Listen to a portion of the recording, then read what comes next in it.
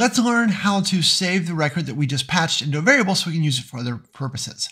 So for example, here I've got a parent-child relationship. So when I go to save the parent, if we look at our patch, we're going to see that here I can do my normal patch like I always do, but I'm going to do that inside of a set and then var record, so a variable. So what this will do is this will create the patch, create the new record because it's default with all these values, and then it will return the complete record, including the fields that SharePoint automatically generated, like ID, and save them all inside of var record. So then when we go down here to save our child record, if we click Save Child, you can see here that when we go to patch the project ID, we're using var record.id because that's the ID of the record we created with the parent. So anytime you're trying to manually create relationships, you're going to have to track this yourself. So learning to do things like setting a variable with your patch output is always going to give you advantages. If you want to learn more about this, click on the video below. We talk about different ways to do SharePoint relationships with PowerApps, both using lookups and this method where you manually keep your own key.